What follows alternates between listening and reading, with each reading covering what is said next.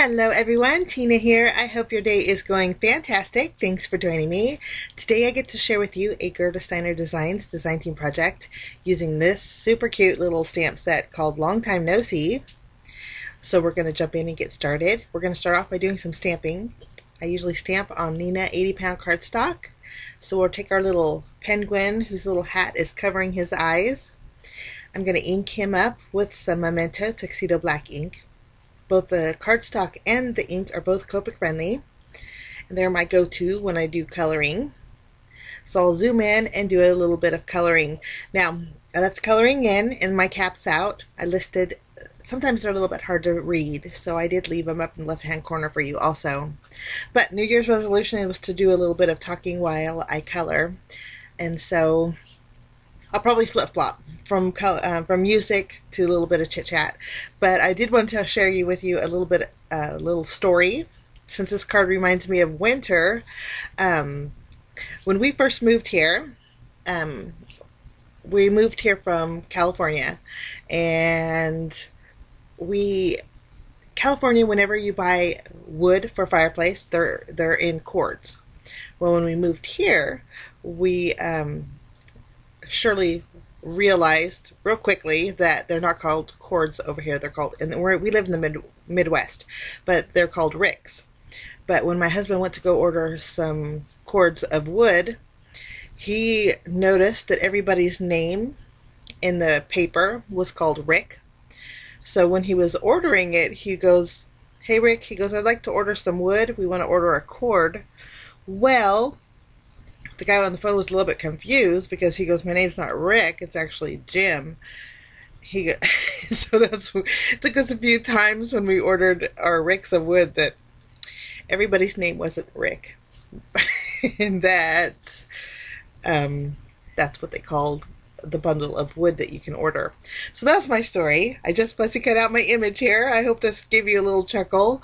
But now we're going to work on our background. I thought we'd pull in a stencil. Now this stencil I came from a 12 by 12 template from Kaisercraft, and I just quartered him to trim them down, so I have 4 6 by 6 stencils. So when I link it down below,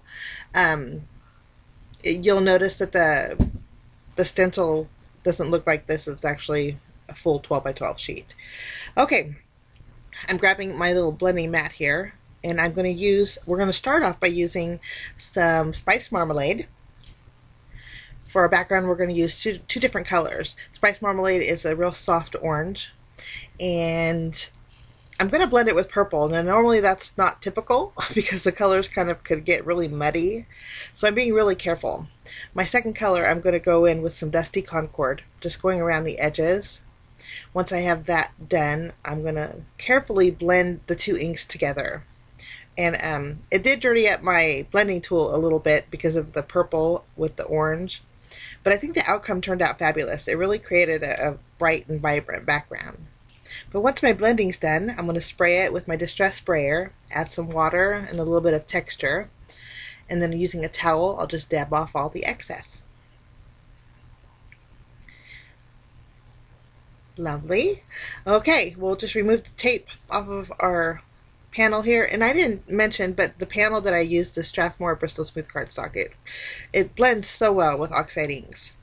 Okay, now I'm going to take a stitched rectangle die and cut out a panel that's 4 inches by 5 1/4. So it's going to leave me a little bit of a white card base, a little bit of a white border on my card base. Next, I'll take a piece of vellum and I'll die cut out a little circle. That's where we're going to place our little penguin on. For my sentiment, for this one, there's a few. There's "Hey friend, long time no see, and I miss your face." I thought "I miss your face" is adorable, so we're going to stamp that with some VersaFine Onyx Black ink on a piece of white cardstock. And then I was just going to use the VersaFine, and I thought we'd add a little bit of sparkle. So I used my anti-static powder tool over my cardstock, and then I'm going to bring in some Cloud 9 embossing powder. It's super duper shimmery with a little bit of a silver iridescent hue to it, so I thought we'd put that on our sentiment. I'll just grab a piece of scratch paper and go over my sentiment for some sparkle. using my heat gun, we'll go ahead and melt that.